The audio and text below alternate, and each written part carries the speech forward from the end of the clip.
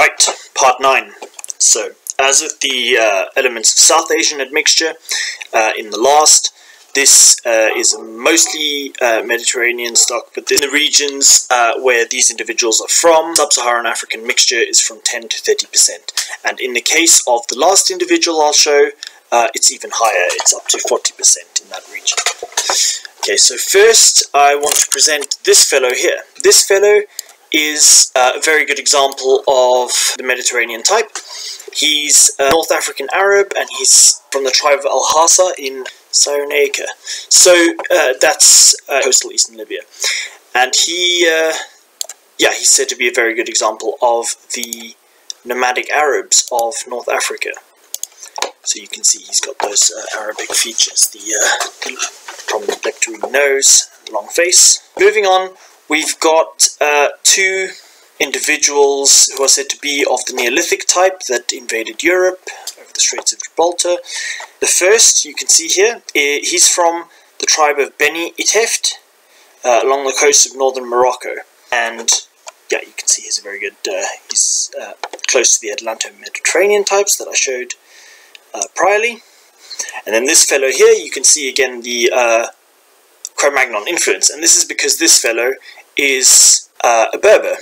He's a Shlu Berber from southern Morocco, this one, so from the Sousse region.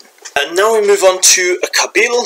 It's a moderately tall and long-faced Kabyle. Kabyle are another interesting people group to study, similar to the Berbers.